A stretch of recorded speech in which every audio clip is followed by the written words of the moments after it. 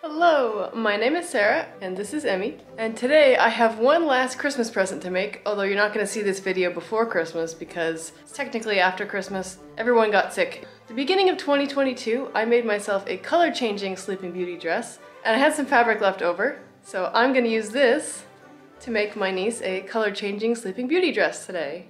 I got a bit of a late start though because the lake is frozen, so we took a little break to go ice skate.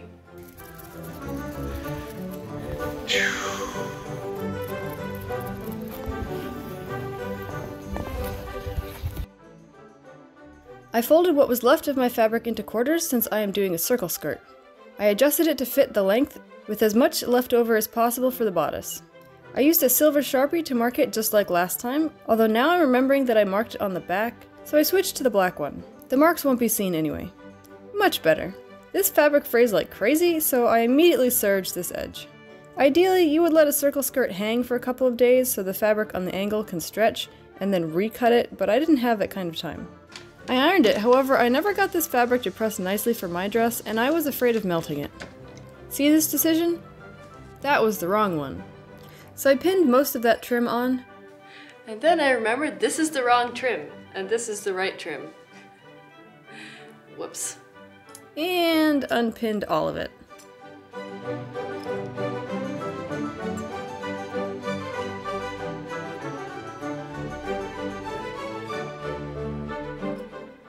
I hand stitched all of my trim and it took days, so I used my machine and stitched along both edges of the trim. It still took forever though. I'm trying to make her the most sparkly dress I can though, so I persevered. I switched to my zipper foot so I could get really close to the beads. After a ridiculous amount of time sewing on this trim, I did finish it last night, and I was going to do the bodice, but I've changed my plans a little bit. I want to have the centerpiece be a different piece so I can add some fun overlay on it. I just need the bodice pieces. I will trace those and get started on the bodice. I made sure that the grain line is vertical and cut. I roughly trimmed some gold overlay and pinned it to the centerpiece. If it's not clear by now, I'm trying to make this as glittery as possible because I know my target audience.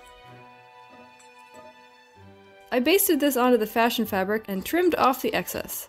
And now they act as one piece. I'm making a bit of modification on the back. Instead of having these be two separate pieces and a zipper in the back, I like to have kids' dresses be elastic so they can get them on and off without any help from an adult. So I'm going to fold this back when I cut it, so there's going to be a chunk here for me to do the shirring on.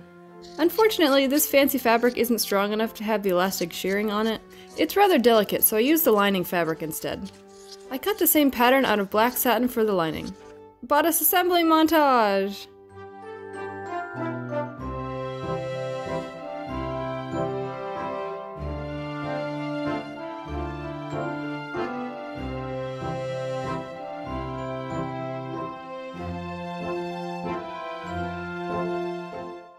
I ironed all my seams. Lovely. And the lining. So I'm going to stitch here, not this chunk, and here, so that I can sew this strap from the inside and then just hand stitch a little bit. Hopefully that works. It was in the instructions that I actually read, which is rare. After stitching, I clipped all my curves. I matched up the outside strap with the outside and the lining with the lining. If that's confusing, then join the club because I'm also missing something. Hindsight is 20/20. I stitched this and tried to turn it right side out. Keyword tried. Oh no, I've done the thing. So I grabbed my handy dandy seam ripper and my "if you see a seam ripper, now is not a good time" shirt and got to work. I turned it right side out before pinning and stitching again. Much better. Did that work out any better? No, of course not. Oh no! No, come on! Alright, third time's the charm, I hope.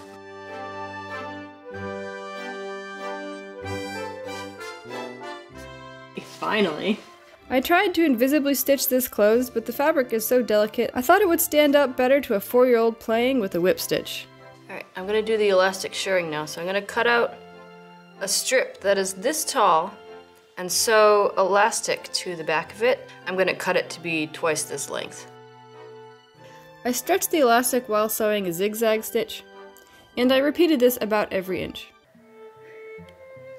My elastic panel here ended up being the exact right measurement, which was funny because I did not measure it at all. Someone is bored.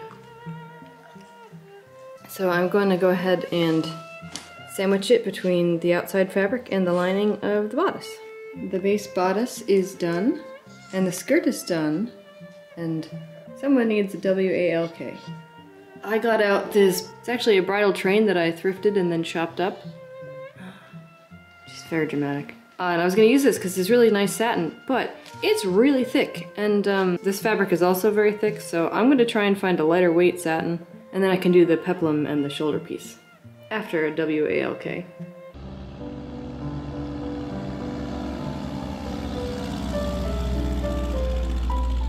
I found a lightweight satin which made a huge mess. I cut a 3-inch wide strip and angled the center a bit and cut it to length. I cut a second 3-inch strip for the back. Oh, this is gonna be a mess. I pinned them right sides together and stitched. My poking stick has disappeared, so I'm just gonna wing it. Using a marker was not a good idea since the cap did come off. Luckily, it's disappearing ink. Eventually, I ironed it. I hand stitched on the white and some trim left over from my dress.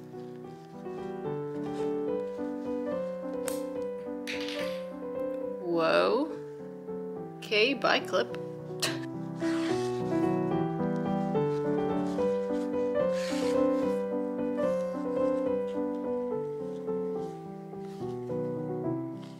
I finished sewing all the trim by hand, but the sun is setting and I'm getting a message that I have other things I need to do now, so I'm going to finish this tonight. Hi. For the peplums, I layered fabric 3 times and grabbed my favorite pattern weight and cut out the petal shapes.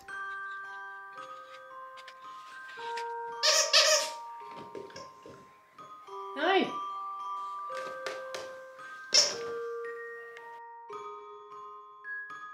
I serged the edges, folded them over once, and added a gold lace on top. I pinned them to the bodice, centering them to the front and to the sides under the watchful eyes of my assistant. I basted this before pinning it onto the skirt. One last seam and the dress was done. I dropped another pin.